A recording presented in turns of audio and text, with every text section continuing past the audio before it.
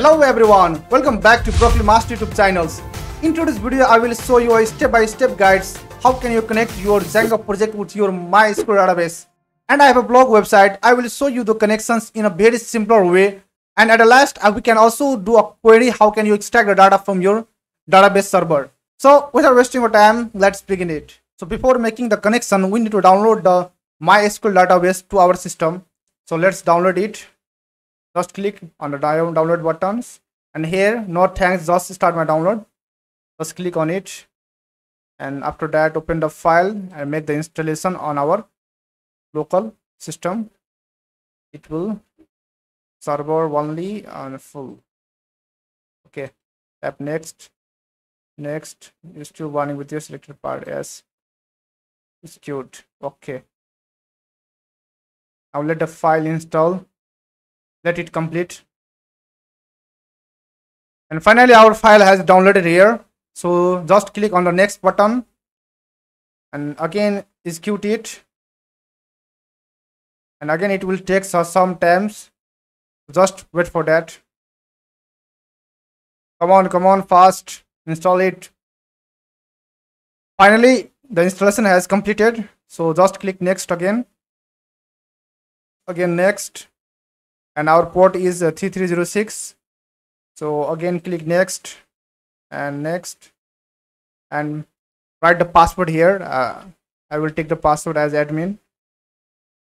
So here check it, and again click next, and after that execute. Finally all the configuration has applied here, so just finish it. Okay, click again next, just finish it. So here is showing connect to the server, so I will put the password here. Okay, let it check, connection succeed. Next and execute. So that finish it. Next and finish. So finally in this way you can install the MySQL workbench in our system.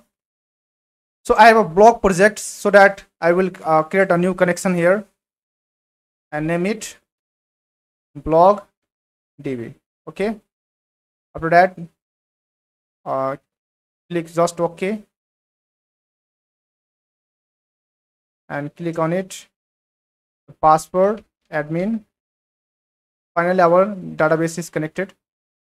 Now let's connect this MySQL interface with our Django project. So finally I have opened my VS Codes. For the connections with the SQL database, we need to install two libraries here.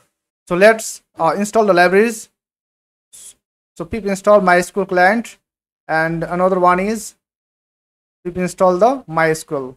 Okay, finally we have done with that, and we also need to define it in the initiate file.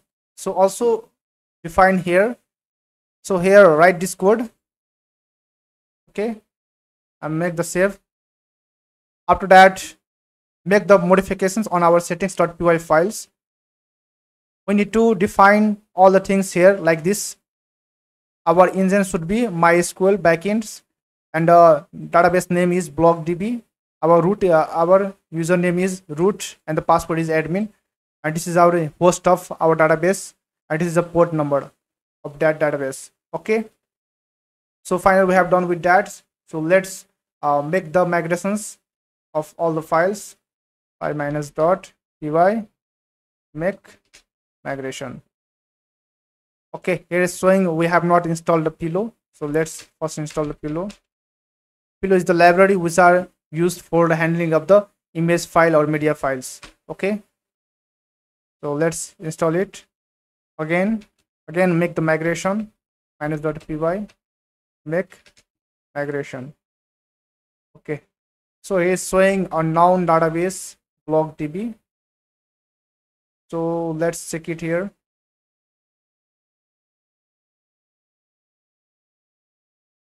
Okay, we have not created the database. So here is a schema. Create a new schema and name the database blogdb. Okay, apply the change and make it apply. Okay, Finally it created here like this, and when we make the migration, then all the files came here.